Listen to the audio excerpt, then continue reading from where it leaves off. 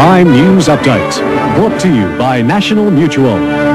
Good evening. The ACT government has unveiled plans for a two-part sale of Actu by the end of the financial year. With 7,000 votes to count, Gary Nairn is ahead in Eden Monaro by just 300 votes.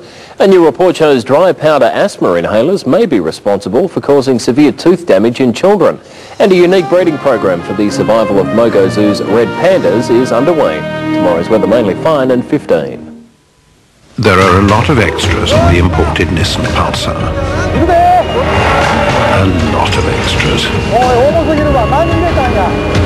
There's air conditioning, keyless entry, central locking, airbag, CD player. In fact, it's so weighed down with extras. Well...